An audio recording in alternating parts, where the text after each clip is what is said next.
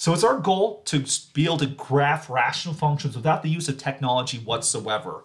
And a lot of the techniques involved here are going to be similar to those we use to graph polynomial functions. We need to know the end behavior. We need to know how does the function behave near an x-intercept. Though that part's the same, but for rational functions, we also have to deal with how does a rational function behave near its vertical asymptotes, which are kind of like the opposite of x-intercepts. The vertical asymptotes aren't where we cross the x-axis. The vertical asymptotes will be where we cross infinity, if you like to think about it that way. And so, honestly, the way I like to think about it is through classic video games. A game that I really liked when I was a kid was the game of Asteroid, which, by all means, look it up and go. You could probably find a free version of it somewhere online, or you can download it for your phone here. But Asteroid was this great game, which you had a very high-tech spaceship. It looked like an isosceles triangle. In which case, you had these asteroids that would appear on the screen. You would shoot them, pew, pew, pew, and they'd break apart the asteroid. It would then break up into like maybe 2 smaller asteroids, right? You get points for doing this, for which then you turn and you shoot the asteroids, and you blow that one up. And this keeps on happening until it disappears, right? And then new ones would appear on the screen, right? And this would just be a game that you just continue on until you die and see if you get a high score. Well, as these asteroids floating around, right, one of the best ways to protect your ship is to shoot the asteroid. But also, as the asteroids are floating around, sometimes you have to dodge the asteroids, for which your spaceship then would have a thruster on the back, right? You could turn, the player with their joystick can turn where you're aiming, then you could also hit a button to thrust it. This would cause your spaceship to fly around, right? So you could dodge asteroids and then shoot them at the same time. And so what happened, though, this is the part I'm bringing up this game right here, is that when you flew off the edge of the screen, you would appear on the other side of the screen. So like if you flew off the top of the screen, you would just come back from the other side. This is a wraparound feature. And many classic video games that were two-dimensional have this wraparound feature that, like when you on Asteroids, you fly off the screen, you wrap around the other side. The original Mario Brothers also had this feature. And so when one is thinking of graphing rational functions, I want you to kind of think of this same wraparound feature, that if we have a vertical asymptote, if our function is approaching infinity, right, it might hit the edge of the screen, like if we graph this on our graphing calculator, but then it wraps around from the other side, right? We get this idea kind of like wrapped around the screen. And so hitting the edge of the screen is like kind of like going towards infinity, right?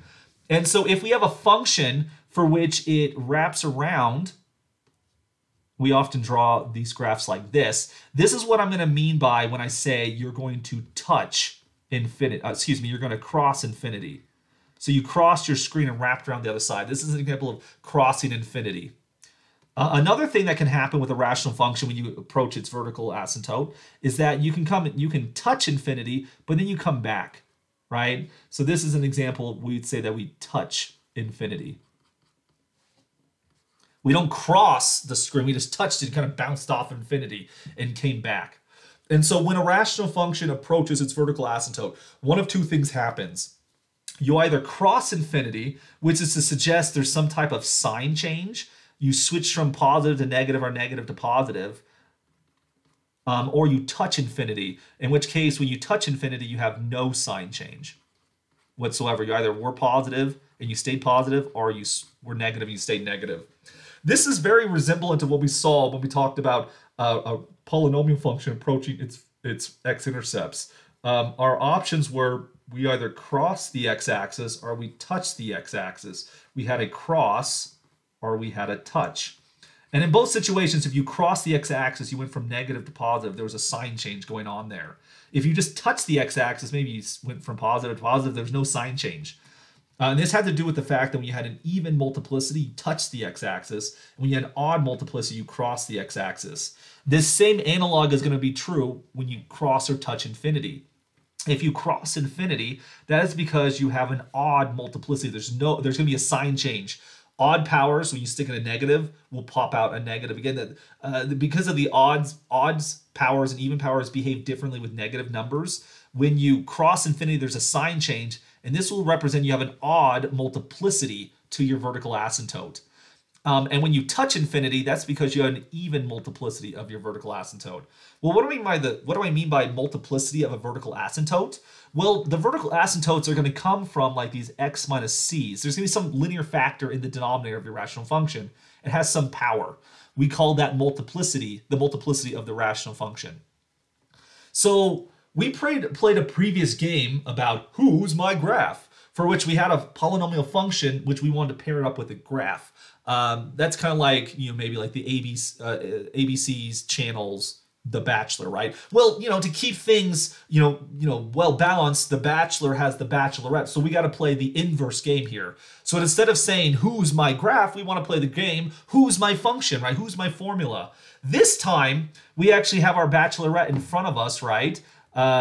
Actually, I think in the original video I said the graphs were the men, right? So now we're playing the Bachelor this time, right? So now we have a graph, and we want to come up with a formula. Who's compatible with this graph that we see in front of us here for our game show? So some things we can look into is we can see x-intercepts, for example. So we have an x-intercept right here of -2, and we have an x-intercept right here of positive 1, 2, 3, 4, 5. So we have an x-intercept of 5 right here. So what this tells me about my rational function, so we're building a function r of x right here. It's a rational function, it's the numerator and the denominator. I'm going to get factors in the numerator based upon my x-intercepts. Since x minus 2 is a root, is an x-intercept, I have to have the factor x plus 2 in the numerator. And since x equals 5 is an x-intercept here, I have to have the factor of x minus 5 in the numerator. The numerator is what's going to give you the x-intercepts of your rational function.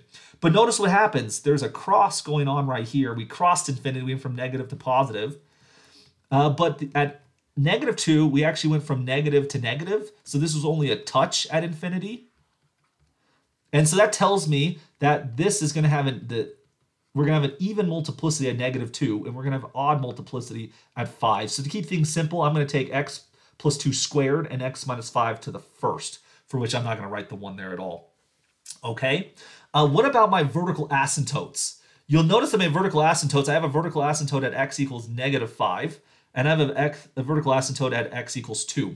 Much like the x-intercepts, I can only have these vertical asymptotes if, in fact, I have some factors in the denominator, because the vertical asymptotes will come about from dividing by 0. So I'm going to have an x plus 5 in the denominator from this guy right here, and I'm going to have an x minus 2 in the denominator as well. But look at the behavior as we approach infinity here. On the left-hand side, you're going up towards infinity, and on the right-hand side, you're going down towards negative infinity here, right? So the labels we used before is as x approaches -5 from the left, y approaches infinity. And as the other direction here is as x approaches -5 from the right, y will approach negative infinity. You see this switching of signs.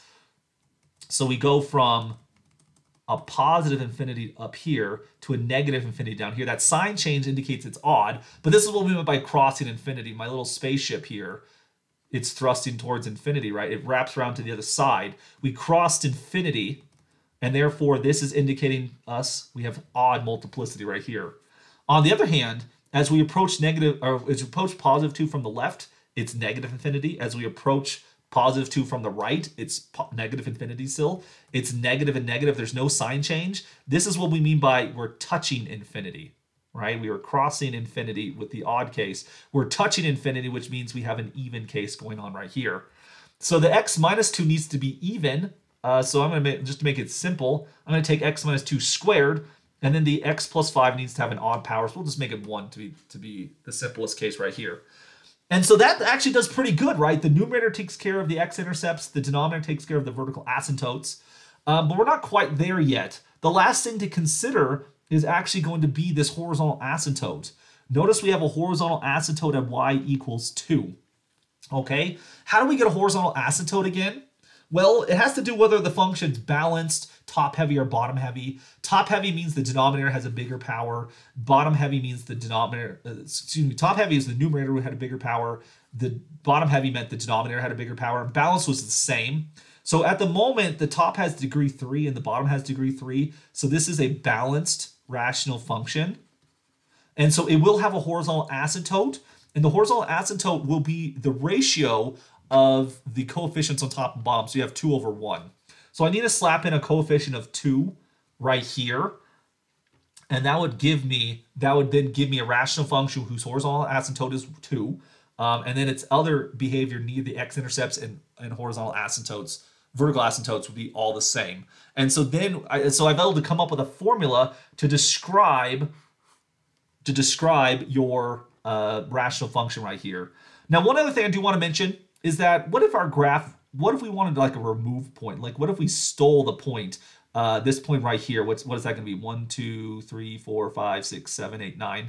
What if we steal the point x equals 9? How do you deal with that?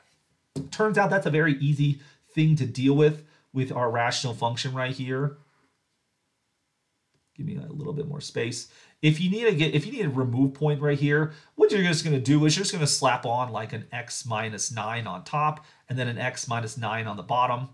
And so notice that when you reduce the fraction, x minus 9 would cancel out, but in the unreduced form, you do have an x minus 9 in the denominator, which would mean that 9 is outside the domain of this function. And that's exactly where you get a remove point. So if you have a remove point, just put the same thing on top and bottom. And so that it cancels out like we have in this situation here.